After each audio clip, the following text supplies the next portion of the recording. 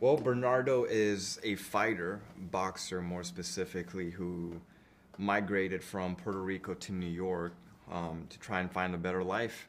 And his passion is taking care of his family, taking care of Maria, taking care of Anita, and making sure that he can also protect his community, his Puerto Rican community in the city. What do I resonate with Bernardo? I resonate with, I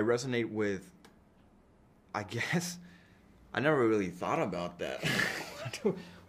Just did it. I just did it. I feel like some similarities is his love for his family, and also his fighter mentality. He's not gonna give up. He's not gonna just sit down and just say I give up, I quit. He's gonna fight to the end, and I resonate with that a lot. Yeah, and in terms of Riff is the leader of the Jets and best friend of Tony. In this story, Tony was the leader of the Jets and then was sent off to prison and now is back. And basically, Riff's entire story in this is to try to get Tony back to be a part of this tribe, this family again. And Tony wanting to be different and not wanting to go back to that toxic place and wanting to change and wanting to be a better person. And the conflict throughout the entire film is Riff's inability to recognize that in Tony and his lack of love, I think, of understanding that this guy is wanting to do something better and he sees something more for himself, whereas Riff doesn't. Where do I relate to Riff?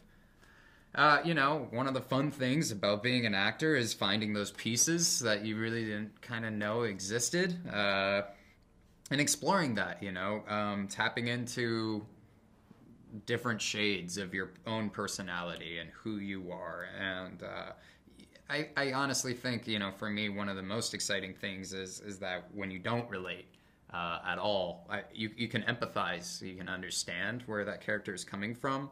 And the challenge is to just understand enough where you are that kind of person. That's the trick of it, is to morph yourself, to evolve, to change yourself in order to portray that. Oh, can I start? Yeah. Okay. It was not what I had imagined it to be. I was actually very nervous going into it. I was thinking that this was going to be an overbearing director. I thought that this was going to be a Hollywood production of it all, very produced. I thought that I was going to have to just kind of show up and be a prop. That has happened in the past, unfortunately. As an actor, you're kind of just say, hey, wear that, stand there. It went totally beyond that. The truth is that Steven was the most giving and kind and collaborative director I might have ever worked with. He let the reins off and just let me run wild, and he allowed me to step in, do the work, give him stuff to work with so he could go and morph and make this thing what it is. It was the best experience artistically. Yeah, for me, it was, I think, exactly the same. I went into it thinking that, Steven was going to be this kind of director that was going to give me almost like line readings. Like, this is how I want you to say your line. This is how I want you to act. This is where I want you to walk to. And then I show up on set, and he's like, all right, just do the scene. I'll be here. And I'm like, wait, I have to choose everything. Like, I have to choose what I want to do with this role completely. And it was scary at first, but it was also beautiful because he just gives you a paper. He just gives you a blank canvas, and he gives you a pencil. And he says, just draw whatever you want. Just create whatever you want. And then I'll see how I can mold around what you just created. which is a beautiful thing. And I think Tony Kushner is actually also kind of the same. He kind of studies you as a person and as a character, and then he'll adapt what he's trying to say depending on what you're bringing to the table. So what I loved so much about this is that they kind of just let you do your thing, and then they mold around what you've decided to create. And it was not at all what I expected. And I loved that it was like that, because it makes you grow as an artist, and it makes you have to trust yourself and believe in yourself. So it was perfect. It couldn't have been better. Steven's fascinating in the sense of, like, here's a guy who literally has everything, right? You know, and if you were to take away the past movies that he has done, the accolades, the money, I don't know, everything that went along with the identification of who Steven Spielberg was, what I witnessed and saw was a person who is just chasing his joy every day. Every day he'd show up to set and just chase his joy. It starts from the top, and it starts with Steven. He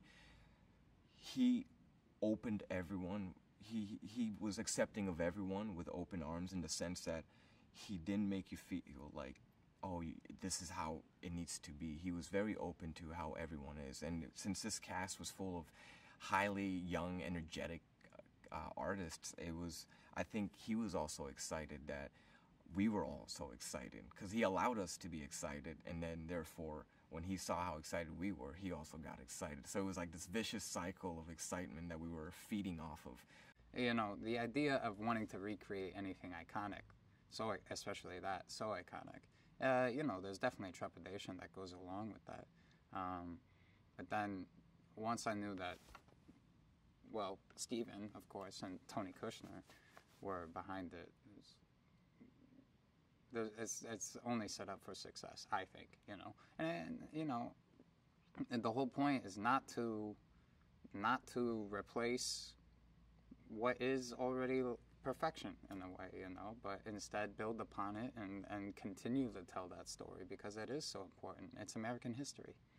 So now that we get to remake this movie and interpret it the way that we want to interpret it, we want to make sure that we bring back the background and the culture of not just Puerto Ricans, but also Polish for Tony, and Irishmen, and Italians. So we wanted to make sure we brought the background and personality of all of that together in this movie.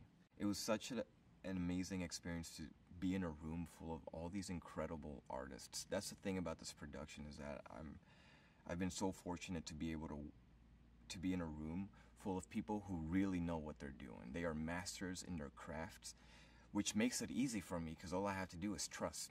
All I have to do is just trust what they know how to do, listen to what they're telling me, and then try and apply their vision to my vision as well, and give the best performance I can give according to that. That changed the whole experience, because I no longer was just dancing on a stage or dancing at a Steiner studio. I was dancing in the street, you know, up in Washington Heights, and it was an incredible experience. You'd see people looking outside their windows from up top, looking at what we were doing, and it was an incredible experience to feel all of that energy.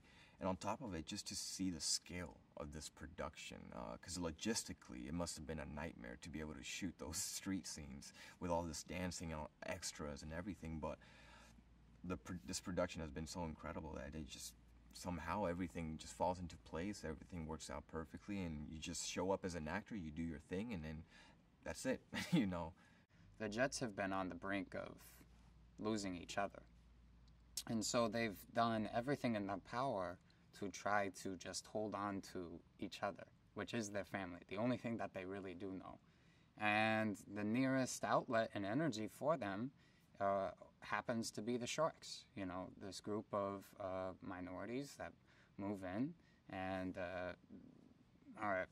growing in population and kind of what the Jets perceive as taking over, and it's a real outlet for these guys to bond in a common enemy, you know, and it's not for the better, but it's really the only way that the Jets kind of see to hold on to one another.